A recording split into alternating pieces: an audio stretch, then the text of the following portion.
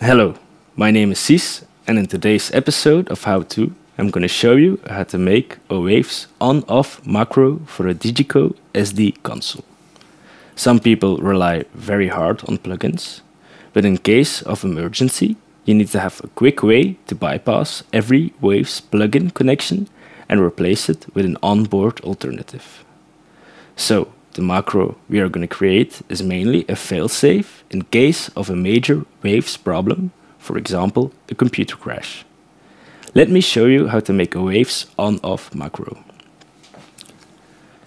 Here I prepared a session of a stereo input channel with inserted on it a Sheps Omni channel.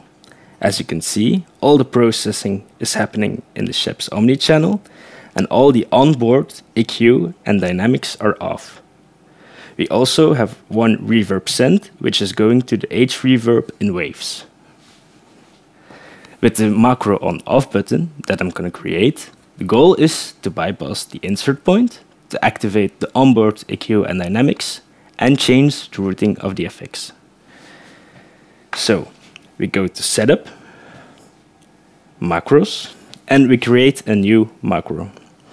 We're going to call this macro Waves Off.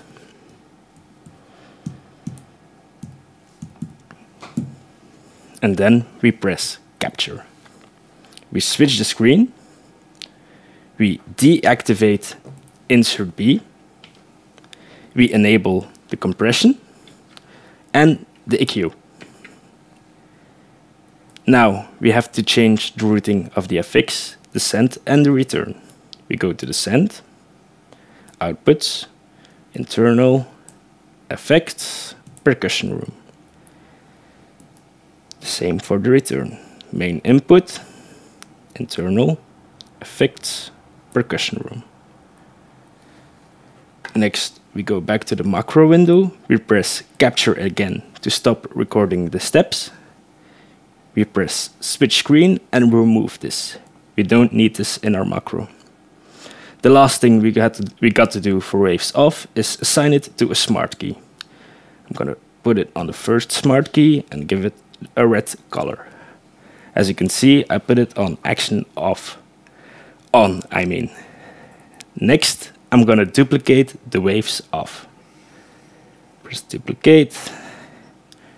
We're going to name this macro Waves On.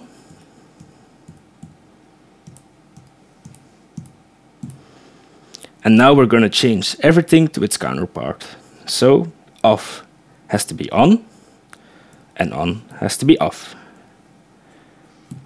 We can't do this for the routing of the effects, so we have to remove these steps and do them again.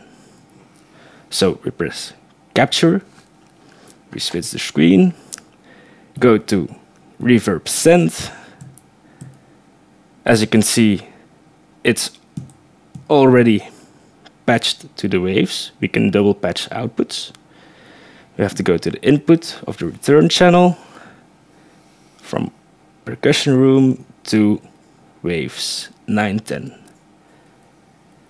Again, switch the screen, press capture, remove switch screen again. As you can see, this macro we duplicated is automatically on the off action of the first smart key, which is very good. And we give it a green color. So now we made a Waves on-off button. So when I press the button, as you can see, now it's on Waves on, the insert is on, and the EQ and the dynamics are off. And the reverb is routed to the H reverb. When we press the button again, we have Waves off.